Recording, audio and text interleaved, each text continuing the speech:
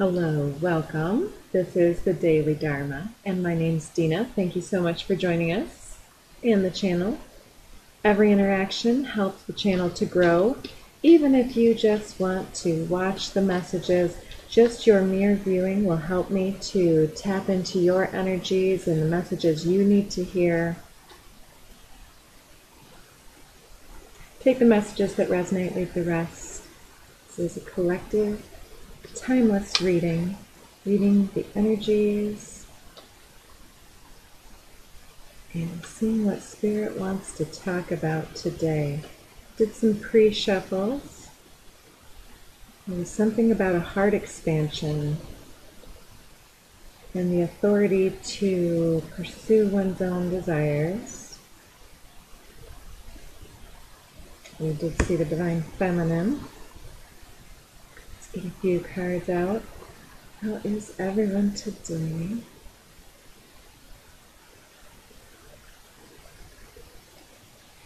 Feel free to call in any ancestors. And split communication with the earth elementals, perhaps.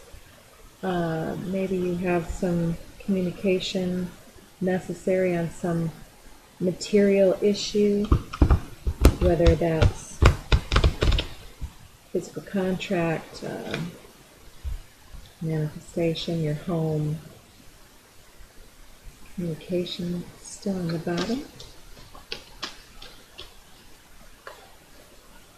So we're just going to let all the cards kind of find their way. Take that one. So the first one popping out is third eye chakra. Using your intuition to guide you and guide your perceptions. You're looking for clarity on an issue since we saw that communication. Ooh, that one wanted to come out. That is soul time, number 40, which covers dreamscape, alone time, even if you have a little commute to work where you get in your head, where you're vibing with music or whatever you do. Mine is gardening, if you can't tell by these awful fingernails. Meditation, of course, with soul time as well. And then we get 30, integration. Supporting, it says the frequency of integration supports our embrace of every aspect of ourselves, allowing what we perceive as positive and what we perceive as negative to harmonize in a balanced symphony of life. And we do have perception here in third eye chakra. So what's under the deck now? Consciousness. Nice. Let me read consciousness and perception, because we're definitely tapping into some intuition on something, to think and feel below the surface of something. We're looking deeper into a matter. The frequency of perception supports our natural curiosity, moving us beyond our comfort zone to find the edges of what we perceive as real and to take a good, hard, deep look at it. In consciousness, the frequency of consciousness supports our ability to focus our attention on all the multidimensional aspects that show up so that we can include them in our reality, which is definitely what third eye chakra is talking about too. Why don't I just read them all then? Third eye chakra says, the third eye chakra, indigo flower of life, supports our intuition and our inner knowing, our imagination and our psychic powers. So the third eye, if you did not know, corresponds to the pineal gland at the center of the brain, and it has rods and cones, the same things that create sight in our own eyes. And it's said that the third eye sees in 360 degrees, and if you've done any, 444, if you've done any exploration on the Hermetic principles, the emerald tablets, Thoth, got green light on that one. The third eye is really talking about above, below, inside, outside, the microcosm and the macrocosm, all being interconnected and indivisible from each other, and also being harmonic octaves of each other. So all things mimic each other. So the spiral of life is, okay, I'm getting so many references. With that third eye chakra, the pineal gland is also shaped like a pine cone. And you'll often see the staff with the pine cone on it. You'll see the pine cone imagery so many different places. And it also represents, when you see the pine cone opening, you'll see that that's a spiral going down with that perfect center, and then all of the little flakes start to open and release the seeds. So yeah, there's something that wants to be talked about here. Let's, instead of going to this deck, oh, that's interesting, right on the bottom of the deck, third eye chakra. Okay, just for a second here. Green light on the third eye chakra. Okay, yeah, maybe we will use this deck. It was in my hands for a reason. So you may be perceiving some red flags and having some unanswered prayers, or you're remembering times that you did. And you're needing to reflect and integrate your expanded awareness and your expanded consciousness with your perceptions. You're supposed, or you're best served to meditate or reflect or get yourself in the groove with anything that helps you to integrate any negativity, any lower vibrational energies. Somebody may have been trying to get a reaction, and this may have to do, excuse me, on Friday, we had the Daily Dharma talked about a little bit of somebody, I can't remember how it came out, but anyways, that kind of came through for myself over the weekend. So I thought it was talking about a situation that had occurred, and it was more prophetic than I realized. And so here I am thinking that there's something to be integrated here. And in the pre-shuffles as well, I'll go into this. I pre-shuffled the Kuan Yin deck and the Kali deck. And Kuan Yin, and one fell off the back, the Lotus Throne fell off the back. And on the front, Tai Chi Rising was under the deck. So we'll take those two. The Lotus Throne talks about your spiritual awareness and spiritual authority, and that your enlightenment is the enlightenment that is shown through the divine itself. Now, not that we can't misinterpret these messages, but that perception is where we sort those things out. Tai Chi Rising talks about the elevated consciousness and the Shakti rising, and really integrating all of your lessons and perceptions to filter them in appropriate ways, so that instead of spiraling down into the old pits of despair or whatever, or into old habits, old addictions, whatever your Achilles heel issue is in this lifetime.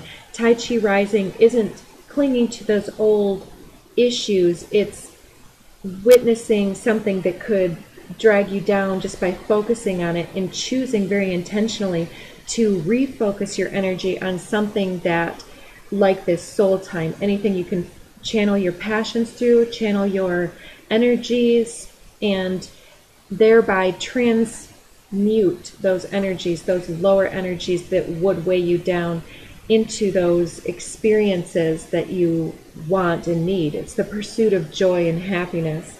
So instead of getting caught up in anything that may have recently happened to you, or in concerning yourself if something else is coming your way, somebody's just trying to get a reaction, and if you don't react, then they get no fuel.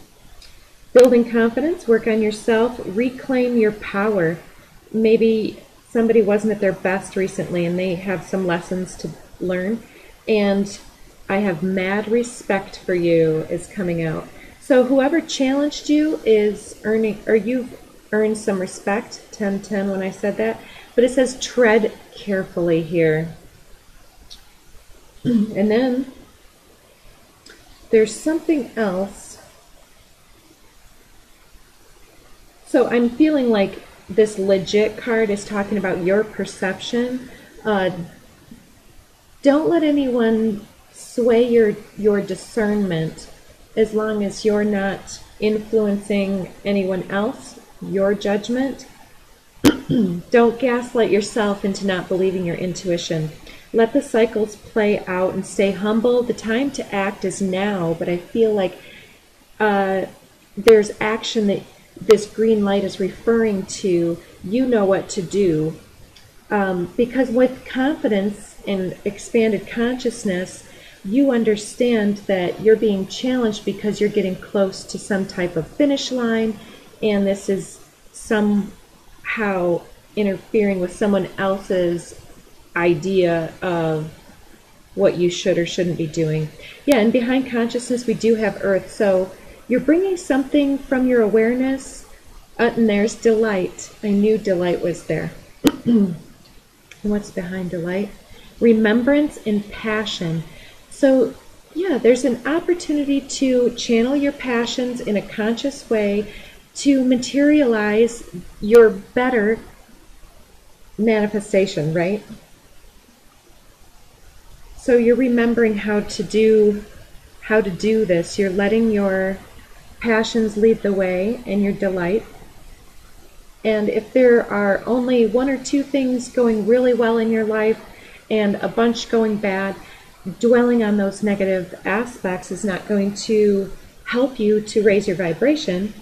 Whereas if those one or two things, if you can invest some time, effort, and energy in that direction, then you can absolutely start feeling better. And when you feel better, more solutions present themselves, more opportunities are there because of your just pure ability to perceive of them, because you're looking all around yourself. You're not looking down in some kind of abyss that doesn't serve anyone.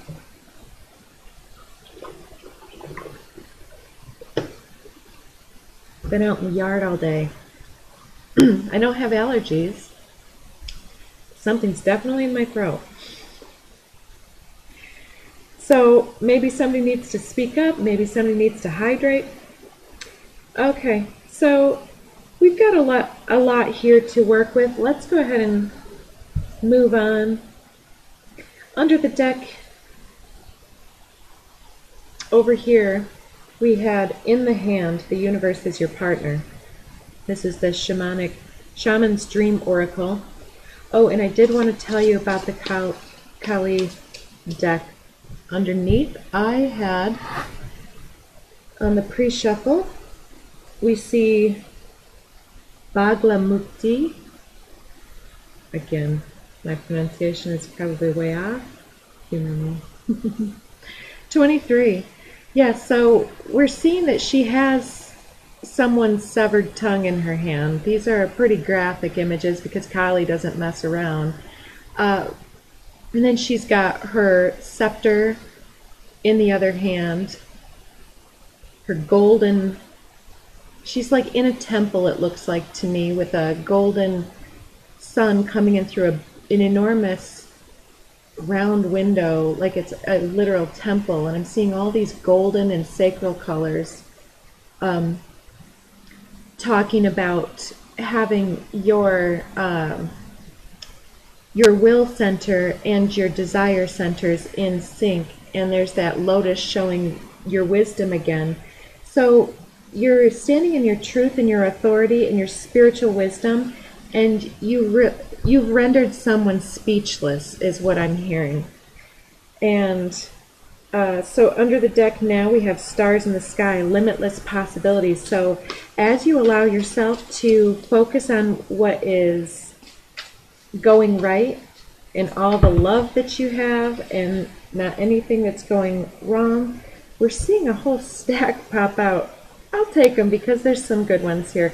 So on the initial, I'm seeing beloved with soul contract. Let's put them out this way. Number 2, radical acceptance, beloved. So radical acceptance of yourself, of your position, of your present tense, of your present moment, of what you have and haven't done and accomplished. It's all in the journey, right? Number 7, covenant, sacred contract. So there's definitely a turning of tides. We've been getting this sacred contract lately, and I'm feeling like this is what you're now focusing on, not the soul contracts that were sticky and enmeshed, but the ones that are drawing you closer to what you love about yourself, integrating what you've perhaps questioned about yourself in new ways so that you can appreciate your whole self and someone that appreciates your whole entire self. Then we're seeing number 1, a tidy house. So now we have 1 and 2, clarity and organization. This is all about keeping yourself clear, lucid, whether it's your literal dreams or the desires that you hold. The universe is our partner in this. We saw that universe in the hand. There's something, you're getting very clear about what you want, what you need, and that's drawing that to you, and it's clearing up a lot of confused energy along the way. And because of this, because there's not that scattered energy, there's that focus and that good feeling thought following good feeling thought, there's this element of a tightening of the pendulum as it swings, you know, side to side, east to west, north to south, as the changing tides and winds of life move around us and swirl around us, the less that we get pushed towards responding to conditions, and the more we just we utilize those as stepping stones. 1717, it's that investing in the star, in that energy of hope and renewal energy, in healing, in the moment. In this, as we become clear and organized with that, we're leveling up. And the vacillations, is that the word? It kind of, our energy pulls closer as our energy, as our Merkaba field expands. The vibrational variance between, let's say, the lower scale and the higher scale becomes less so. It's less shadow and light and more like, well, I'm all of this. So instead of saying, oh, I'm this right now and I'm this right now, we're all of this, and that's why it expands, because we're integrating it all in. So then we have number 10, deep diver, diving into a task. Yes. So something very cool happening. Number 10 reduces again to a 1, so we're getting a confirmation, and we saw 10-10. And then we have dragon's hoard, protecting the future. Number 12. And closing door, completion. Number 5. So yes, I'm feeling that this is closing a chapter on this old sacred contract, drawing in the new sacred contract with something that's beloved, whether that's an actual person or deepening a connection or a beloved job or investing in your passions or even investing time and effort in the beautification of your home or your yard or in nature in some type of a way. There's something in that jeweled web connectivity. So someone also to share these things with. I'm seeing these as a bunch of little fairies, almost like, I don't know if anybody here has seen Fantasia. I'm a Fantasia nerd. I love it. During the Tchaikovsky, I believe, skit, they have a bunch of little winter fairies. Or is it the Four Seasons? It could be Vivaldi. I'm no expert. I'm just passionately curious, I guess, right? So with these energies, there's this element of having been stalled in your process with Dragon's Hoard. There was something not moving, but you gathered energy, you gathered courage, you gathered inspiration, and you gathered information and wisdom. And now you're being told your energy is really, because of the amount and the depth that you've traversed in your introspective times, in your soul time, you've been able to create something amazing here on some level. And with these fairies and the turning of the seasons, and we saw the wheel of the year, like for instance, and you can take this as a symbol for whatever you're dealing with. Right now, I've moved into a new place. I put a bunch of plants in last year in some temporary beds, and now I'm getting in there and I'm seeing things as they grow, and I'm like, okay, this is bigger at this house, then this one's smaller than I thought it would be. So switching things around, putting new things in there, and it's the idea that these things are going to grow, they're going to change, and I'm seeing now this timeline. I'm seeing through timelines in a way. And what I mean by that is I'm remembering the past home, and the planting of them, and now the emergence. And then I'm going to envision, as I'm looking at these and moving things around, how they're going to grow and change. And I'm anticipating and I'm giving things more or less room, more or less light, and I'm trimming, doing these things to accommodate and make space, and then create the future with every little dirt and piece and speck of anything, microbes, rocks. All of these are just kind of in this huge dance. And it's like this clarity and organization when you're doing things, whether it's moving around numbers on a spreadsheet at work, or moving around dishes in a sink, or whatever type of mundane thing helps you keep this clarity and organization. If you don't allow yourself to become too distracted, 2222, then you're really diving deep into connecting to just the sacred flow of your own creativity and the generation of your life, and that beauty that you're going to have to look, or you're going to be able to look at in your future. So yeah, I'm anticipating the growth of the future and all of the things I'm investing in, rather than remembering any type of slights from the past, because gardening just draws me into that anticipation. And so although it's impossible for me to do this and to not look into other timelines, I'm also so grounded and literally present in that moment. Hours pass and I don't know how that happens, right? And so I'll tell you that the Kali card, Bhagavamukti number 23, talks about negativity and that hater vibe.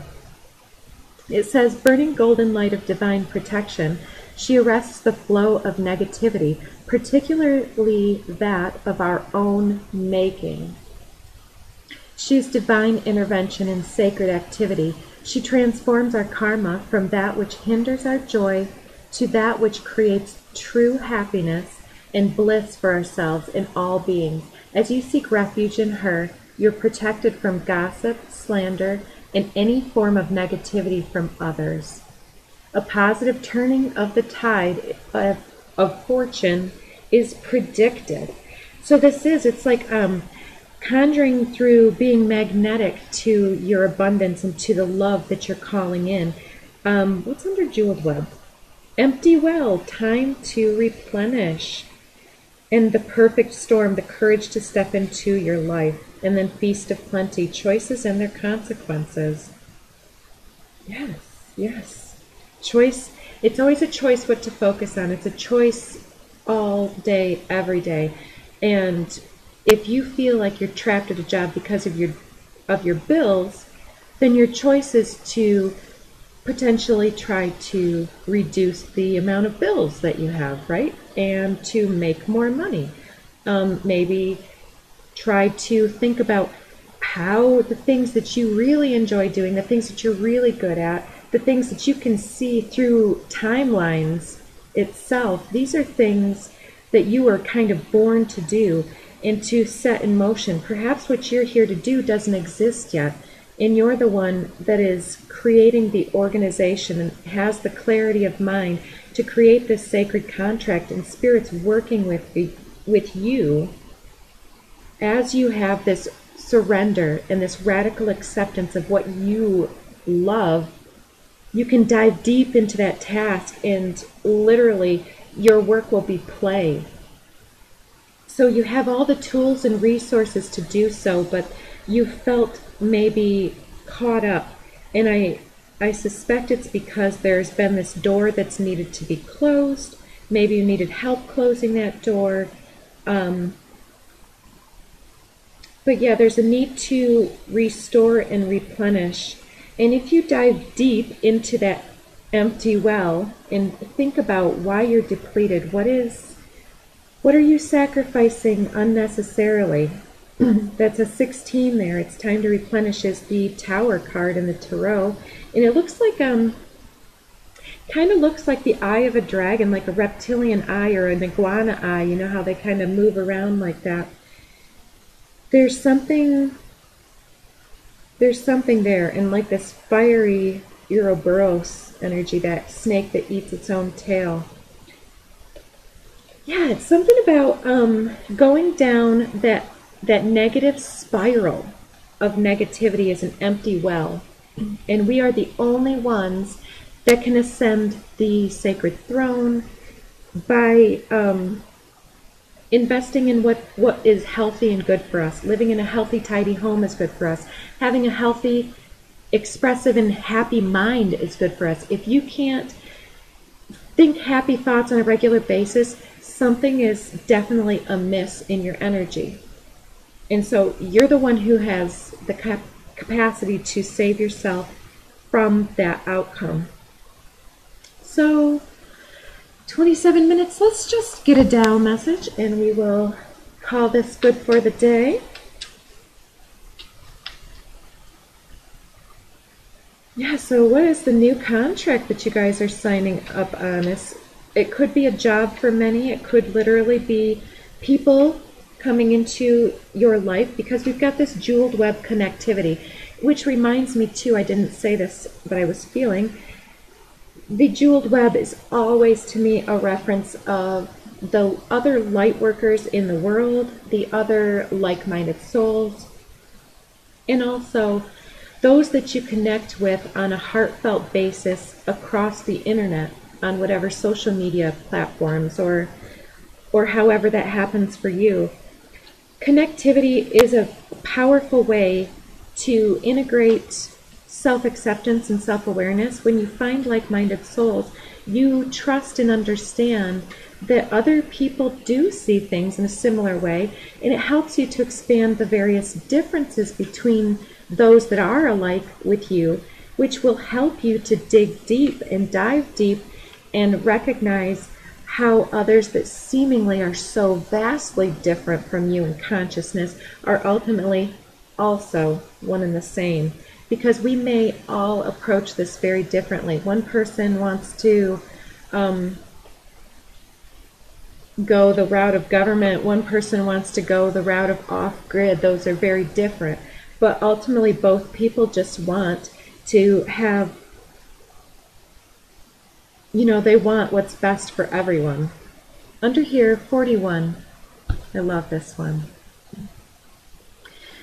When a superior man hears of the Tao, he immediately begins to embody it. When an average man hears of the Tao, he half believes it, half doubts it. When a foolish man hears of the Tao, he laughs out loud. If he didn't laugh, it wouldn't be the Tao. Thus it is said, the path into the light seems dark. The path forward seems to go back. The direct path seems long. True power seems weak. True purity seems tarnished. True steadfastness seems changeable. True clarity seems obscure. The greatest art seems unsophisticated. The greatest love seems indifferent. The greatest wisdom seems childish. The Tao is nowhere to be found, yet it nourishes and completes all things.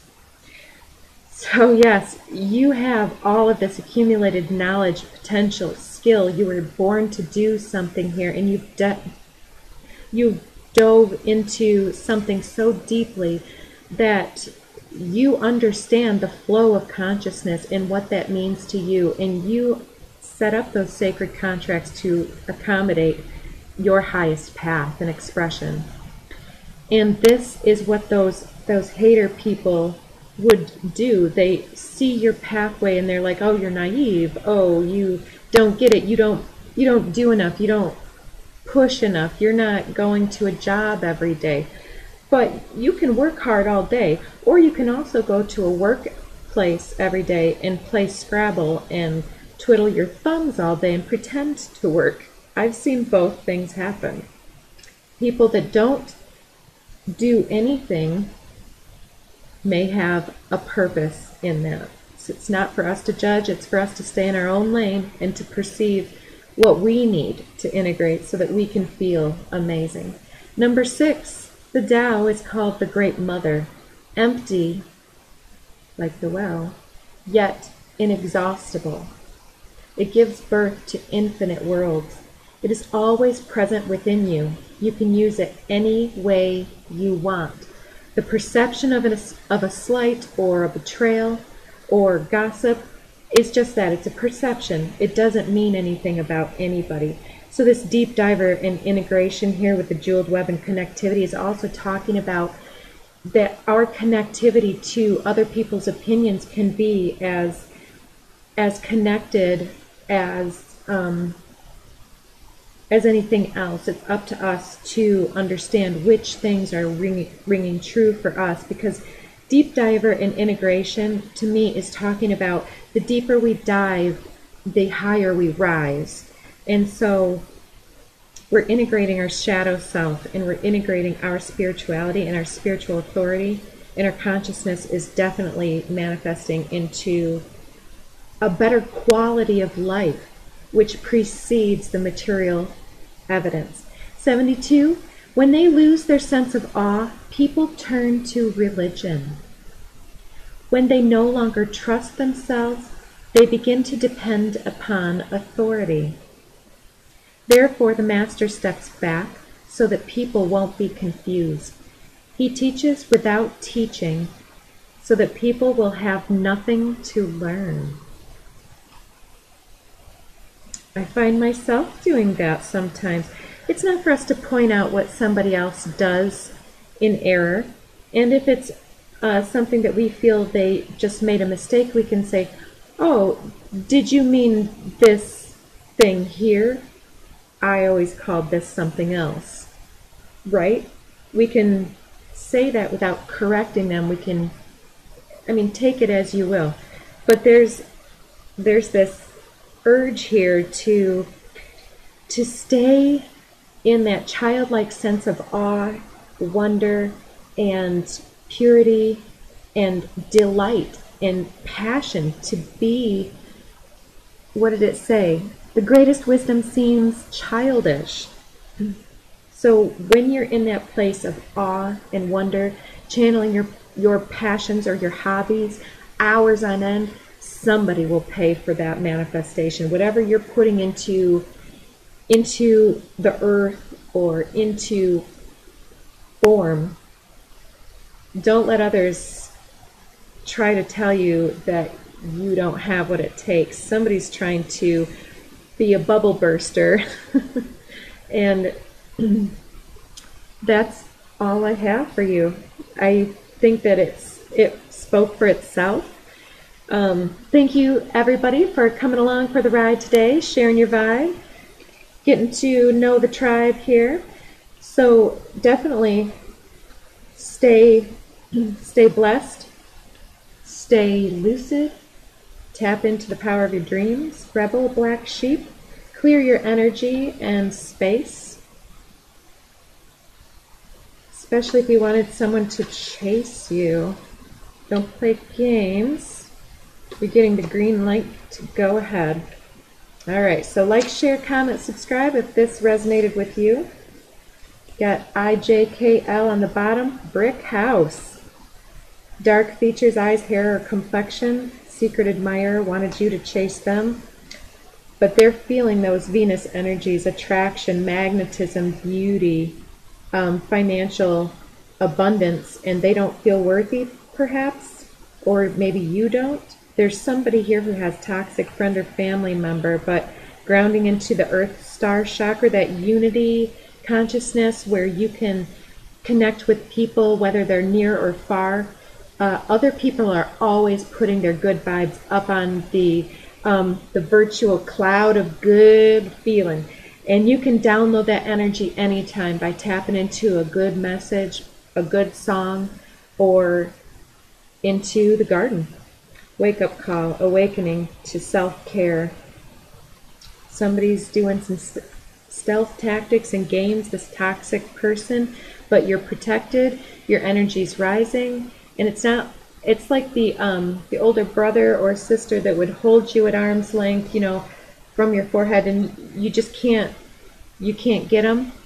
That's what I'm kind of feeling with this Tai Chi rising, and you're protected, and you're on the right path is all I can say with that.